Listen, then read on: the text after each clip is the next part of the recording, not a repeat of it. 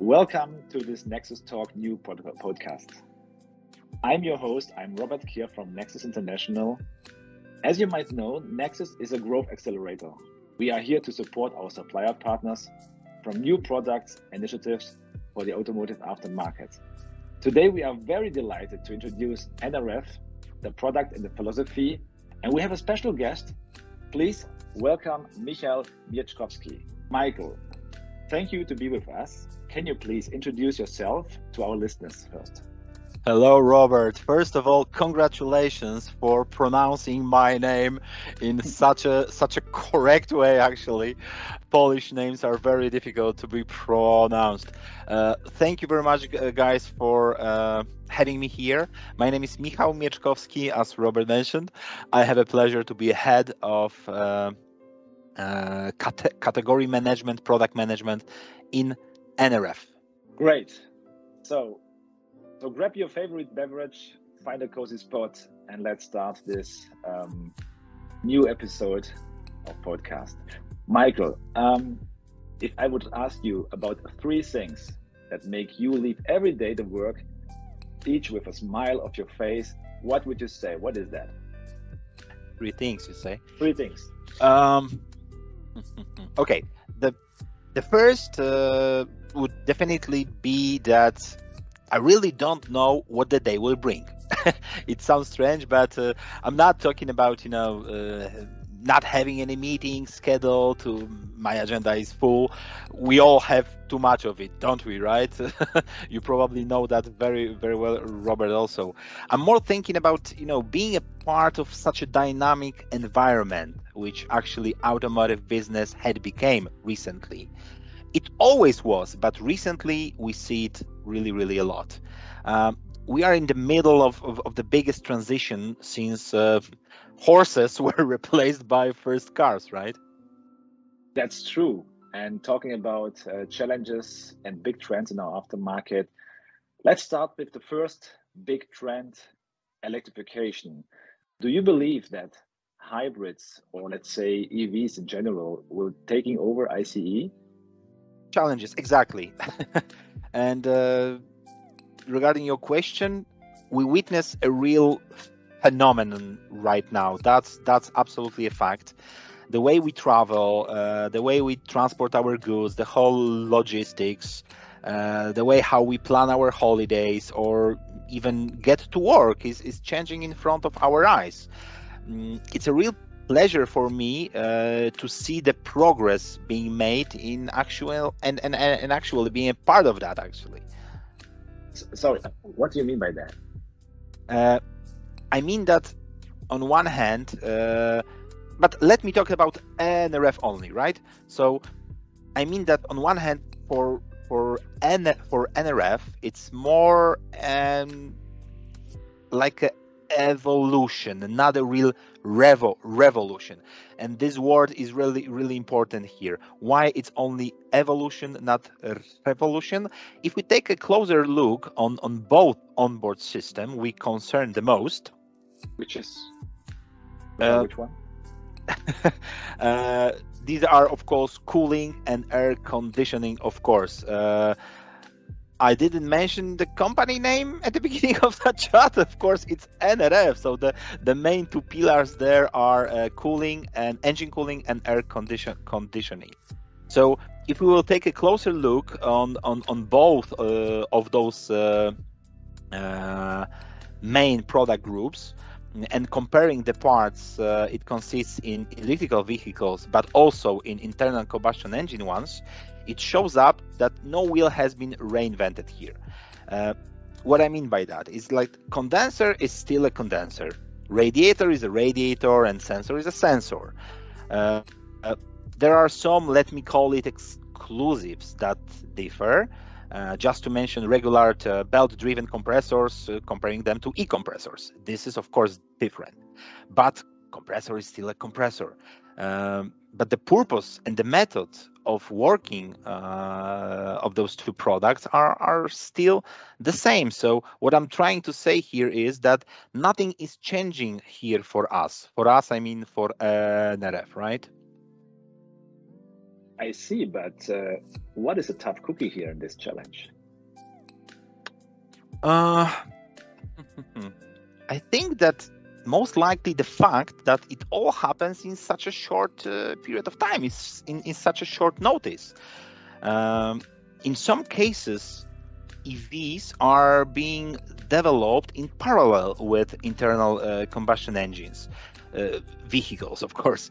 So in a way, doubles the range we have to take care of, right? Because of course we still have to keep in our range all the parts for traditional vehicles, let's call them this way, and of course we have to also have parts for EVs. So this is tough cookie for sure. What is more, we have completely new brands in the market. I mean, new car manufacturers, right? Especially Chinese ones, which are popping out and fighting their space in Europe. Few examples, maybe MG, BYD, NIO, Geely with their Polestar, even Lynk & Co. All those brands, 5 years ago or 10 years ago, you haven't heard about them anything, and right now they are already on our streets. So growing differences between car parks around the world are so on one big challenge. But actually, we love challenges. Michal, we all love challenges, definitely, and I fully got your point. So let's move to the second thing you like about your work.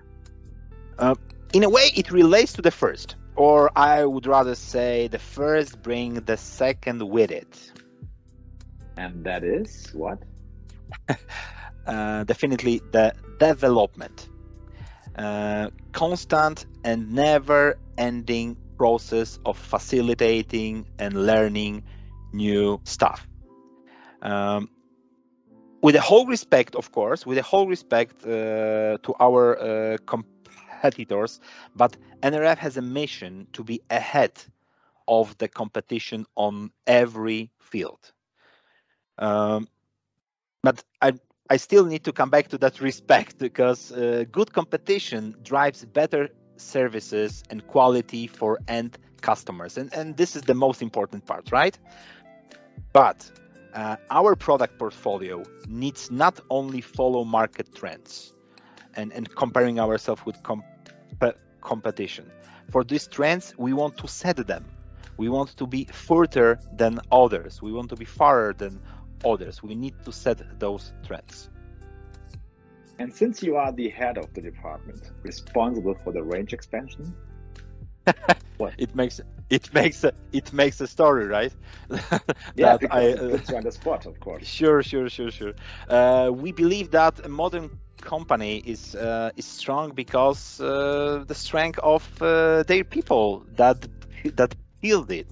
Right now, I'm counting quickly. 13 plus 2, 15. So now I know that 15 people I manage spend their time having one common goal: growing NRF and making our partners growing with us. Right. So our goal is to give our people opportunities, to empowering them, to support them in achieving their goals. Of course, both professional and personal too. So that's one of our main purposes, to empower our people. And but sometimes it's simply just letting them doing their job. So in my team we have petrol heads, we have people with huge passion for cars. They simply like their jobs. So I'm making fun of it that sometimes it's better not to disturb them. Let them do their job, because they are so passionate about it that they really know what they're doing and they really love what they doing. Altogether, NRF category management members have more than, and I really did counted that before that podcast, 120 years of experience in automotive business. 120, seriously. We really know what we are doing, and you may be sure, and our customers can be also sure that the products will be how it should be, because the people which are taking care of that really knows their job. 120 years of experience. That's a True, lot. true. This of course will help you to take the right decisions when it comes to your category management strategy. That's amazing. Great. So Michal, you have mentioned that NRF product portfolio follows the market, which to be honest makes sense. Do you have any favorite examples you would like to share with us today? Can I have two? If you don't mind, of course. Not at all. Be my guest. Come on. All right. So first would definitely be sensors. Sensors. Actually, right now, it's the second biggest ongoing product-related project in NRF, right after e-mobility, because e-mobility definitely is number one on top of our heads, but sensors are definitely on second place. It started and mostly run by category management. But there is a but. The very first idea comes from a brainstorm which took place some time ago. There were of course some colleagues or also some advisors, and we put a few ideas on the table. And during that time, first time sensors has showed up. But long story short, before 2020, we had just a couple of air pressure sensors in our range, with maybe additional 10 coolant level sensor. So that was it. And honestly speaking, none of this group were taken seriously. I was looking for another word here, because if my boss will hear that we were not taking seriously any of our products, then he will be probably angry. But we have to be serious here. Why we had that sensors that time? We had to have some air pressure sensors because of air product trends, right? If you have condensers, if you have compressors, if you have expansion valves, dryers, you need to have the full range, everything. And customers also demanded ACPs that time. We added also level sensors because we had expansion tanks. So if customers were buying expansion tanks and there is a hole for assembling coolant level sensors, they were interested too. But it was as it was. But 3 years later, in 2023, we have more than 700 sensors references already in 5 different product groups. We've built a dedicated laboratory in Granada, in Spain. We really did that. We precisely know where we want to be with our offer. And so, where is that? where we want to be with our offer? It's actually really simple. We want to become a one-stop shop for our customers. We want to make sure that we supply wide range of high quality products, of course, but everybody says so, which are demanded on the market. But why we want to do that? We want to make our partners to scale up their first businesses. As simple as that. So, to have wide range, high quality, in the right place where our customers, our partners need that.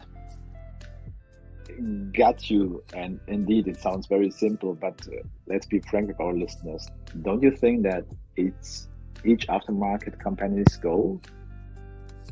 Sure it is. Of course, everybody here to do it. But, NRF makes dreams come true. So wow. During the project, we realized that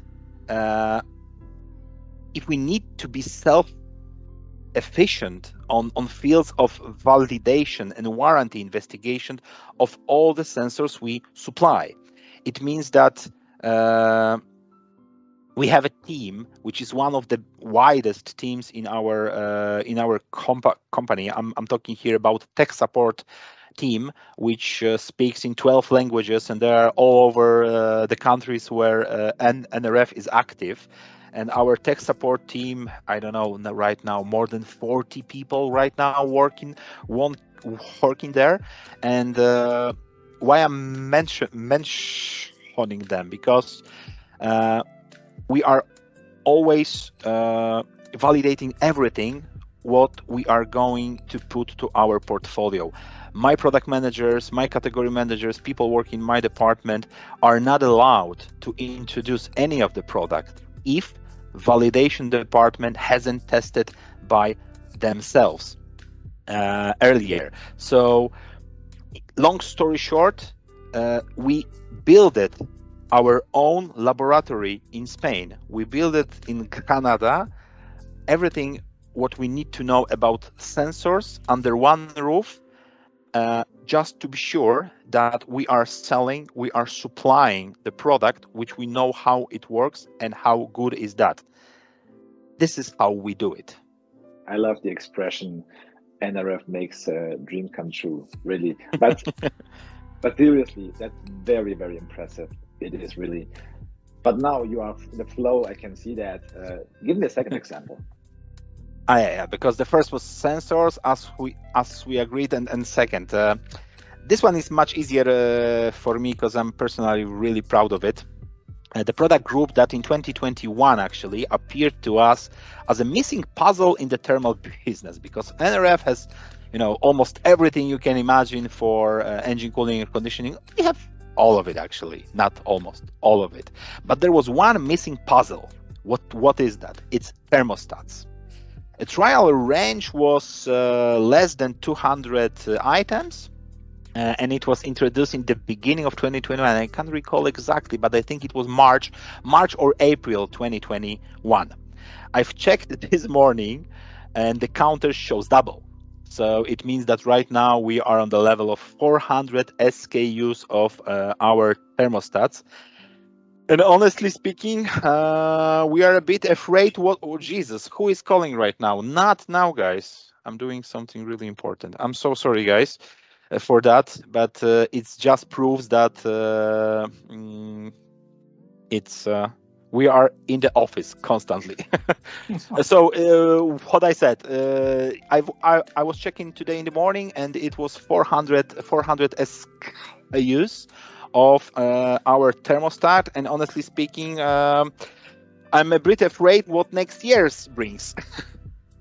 Sorry, why is that? Because of the pace. In 2023, we hit annual sales targets somewhere around August. Yes, you hear properly. The budget we had on our thermostats for the whole year, we achieved in August. So I'm not sure if I really want to know 2024 budget for that group, which I will get from MT, because that's going to probably be huge. But I can tell you, I would bet with you that some of your competitors would like to have the similar, let's call it, issues. Oh, I'm sure they would. Sounds like a luxury problem. A very nice one, by the way.